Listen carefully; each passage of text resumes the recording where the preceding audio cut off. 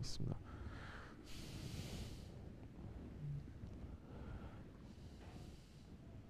Bismillahirrahmanirrahim. How we love Allah? Is it okay to expect love in return? When we love Allah, is it okay to expect love in return? Bismillah ar-Rahman ar-Rahim. You have to understand, everything has a creator. Love has a creator too. You are not the one who is creating love. Allah is the creator of love. So when you are saying that you love Allah, it is Allah who has created that love for Him and put it inside of you. So who in return, who in reality is asking for the love? You or Allah? You're saying you're a servant of Allah. What do you do? How are we going to serve Allah? How? How are we going to serve Allah? You're going to bring Him some water? Astaghfirullah. What are you going to do? Make Him a house? How are you going to serve Allah? But Allah is providing everything for us. And He's not asking for anything in return except that we say shukr. So who is serving who?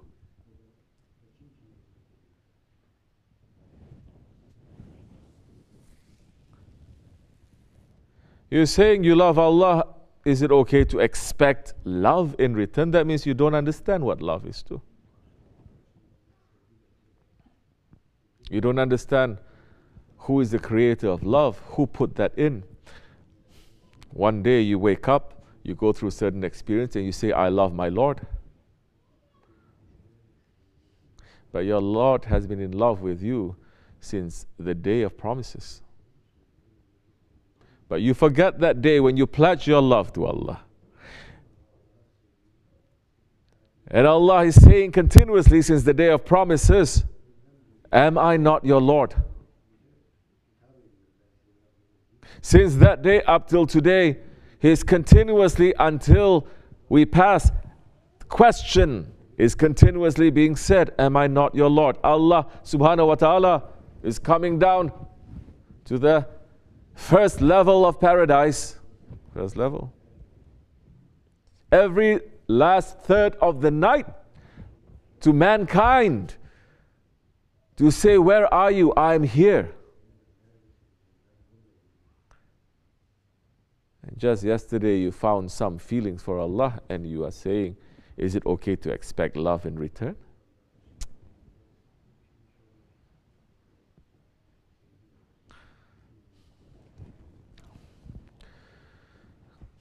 So what is your understanding? I give you some, you give me some. When you're talking about this is what it is in the dunya love, I give you some, you must give me some. So your understanding of love, it has not made any progress. It is no higher now. It is not a high love.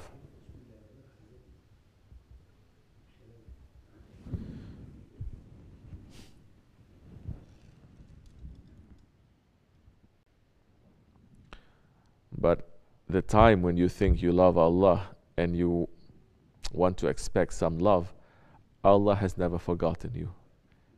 And He has sent to you His best. And He has given you the best. So if you're thinking that He has not given you anything since you love Him, there is a blindness that is covering you.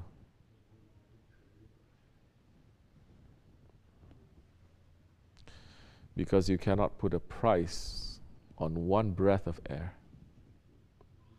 You cannot put a price on one eye. You cannot put a price on the shahadat that He has given you. You cannot put a price You cannot even put a value to being a part of this Ummati Muhammad. Can you? What else do you want? So what do you want? What kind of love you expect? What kind of love you give? How do you love him? Let me ask you that. How you love? To say, I love you, crying every night? To say, I love you?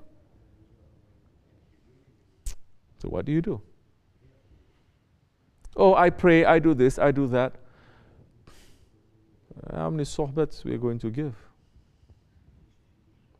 You are no better than Musa alayhi salam. Going up and to say, I love you, Ya Rabbi. What can I do for you? And Allah is saying, what have you done for me to show your love? I pray, Ya Rabbi. That prayer, it is for you. I fast. That fast is for your safety and your protection. I give zakat. I go to the Hajj. I did everything. Is it still for you? So now there is a criterion for the love of Allah. We talked about that earlier. Now let me bring Musa alayhi salam in. And Allah is saying what? Love whom I love.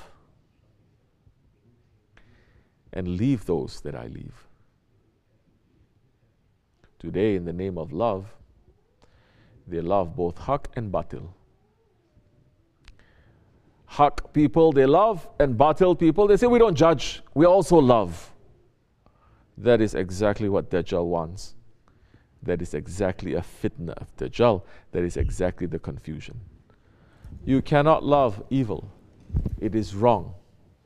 You are not going to say, I am better than that evil. I have that evil inside of me is what you're supposed to say. But you are not going to say, I have that evil inside of me, so I must love the evil too. So I'm saying, we love shaitan, Muslims. MashaAllah, you're going to be with him.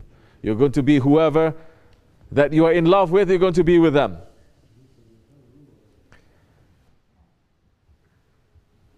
And now what we spoke about earlier, Allah subhanahu wa ta'ala has put a criterion to His love. And that is the criterion to His love. That is the divine criterion. That is a criterion of the love of the Prophet. That is a criterion of the love of the awliya Allah. Say to them, Ya Muhammad alayhi salatu wasalam, if you love Allah, you must love me and obey me for Allah to love you.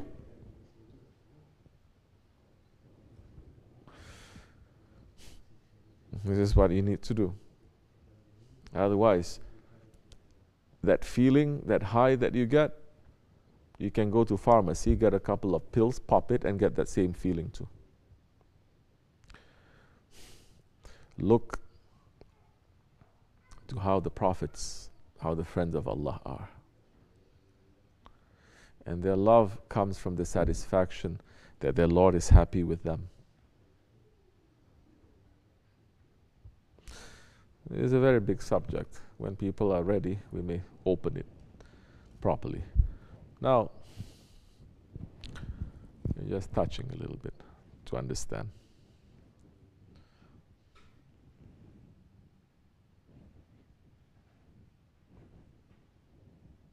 How many times must we say, the man came to the Prophet ﷺ saying, Ya Rasulullah, I love you. And the Prophet said, prepare yourself for hardship.